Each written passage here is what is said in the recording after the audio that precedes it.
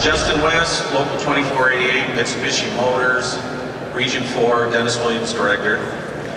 I'm speaking in opposition to this resolution regarding income security issues. 2 tiers is killing this union. This resolution hardly mentions tiered wage scales. Delphi executives continue to extract bonuses as rewards for their heinous attack on workers across the globe. Ford rewards its executives with bonuses for extracting wage and benefit concessions from their workers and retirees. Now Daimler Chrysler is in the midst of their continued profitable corporate record, and they're seeking to cover it all up so they can join the concessions bandwagon.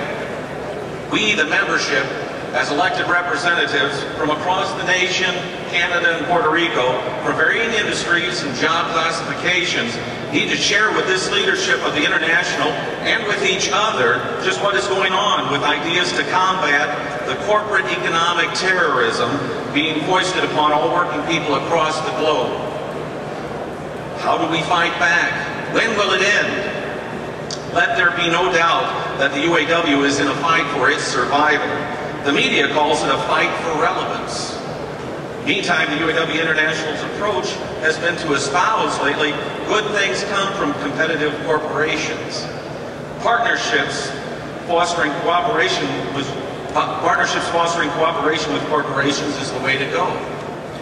Brother Gettelfinger gave a tremendous opening speech, but even within his oration, he stated we should not confuse cooperation with capitulation. Brother Gettelfinger, I'm from Peoria, Illinois, and I was at the convention in 1998 when our late President Steve Yokich called the concessionary-filled settlement at Caterpillar Tractor a victory. Caterpillar is hiring right now, second-tier wages, no benefits, no seniority, full-time temporaries. Concessions, be they at GM, Ford, Chrysler, American Axle, Delphi, Visteon, Mitsubishi, Numi, etc., will be no victory. Brother Gettelfinger, we gave Delphi the GM plants. We gave Delphi 2-tier wages. We gave Delphi the GM workers pensions, but these concessions have not sated that corporation's thirst for more blood in this race to the bottom.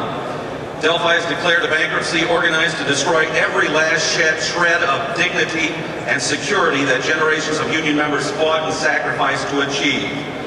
My point is, Brother Gettelfinger, concessions do not save jobs. And to you and the rest of the International, I urge you not to confuse concessions with victory. Brother Gettelfinger, you say much of these problems need to be addressed through government legislation. I agree a lot of that. But this is not a VCAP convention. This is a bargaining convention, and I ask you, what can we as workers do directly now to help fight this onslaught of corporate greed before the Big Three talks, on our jobs, at our locals, amongst our brothers and sisters? Through this body, I urge you to vote this resolution down until we address strategies to mobilize and fight back at the grassroots level. And lastly, I want to thank you, Brother Gettelfinger, for mentioning the struggle at Conselmer, the Vincent Bach plant. Those locked out members are on the front line suffering, but hanging in there to defend the American dream. Thank you. What's your impression so far of this bargaining convention? The tone of this bargaining convention?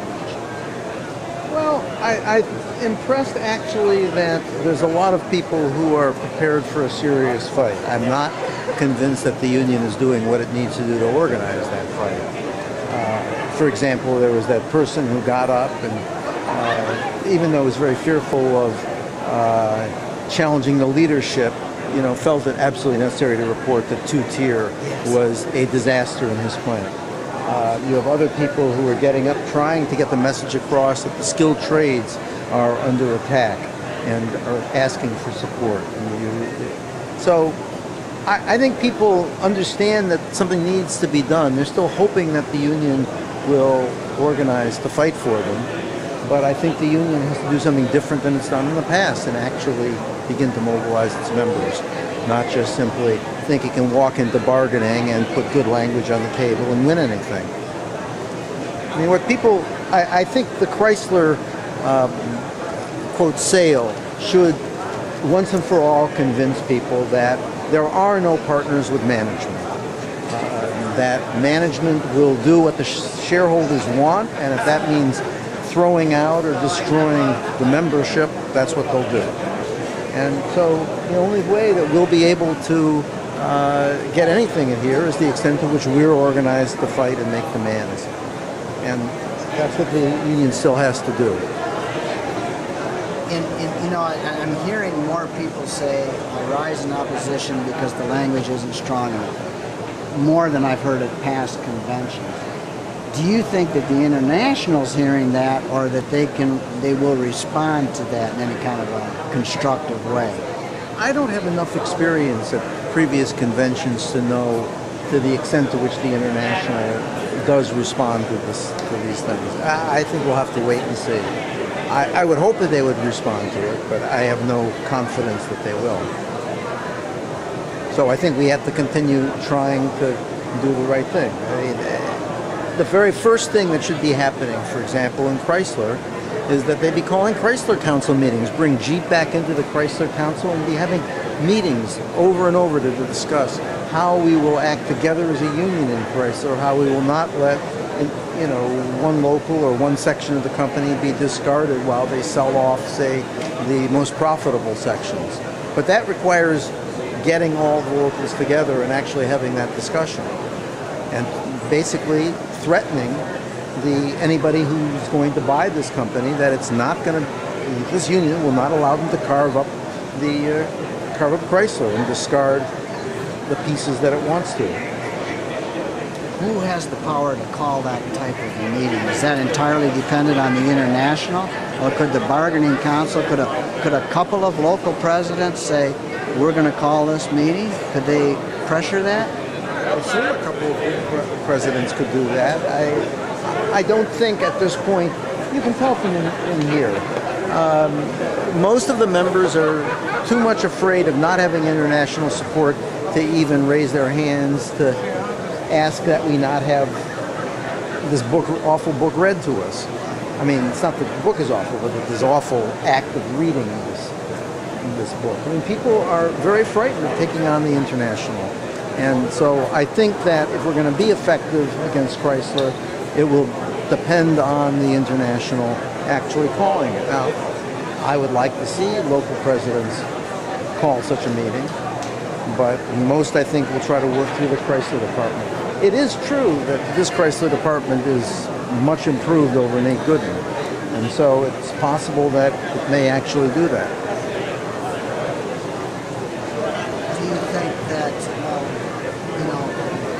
that Chrysler will be the target? Are they going to set them up first? I don't know. I mean, it was believed while Chrysler was profitable and before all this sales stuff happened that Chrysler would be the target. But now that GM appears to be profitable, there's talk that GM might be the target, and Chrysler would be too. Choose a target. Yeah. So I have no idea on that.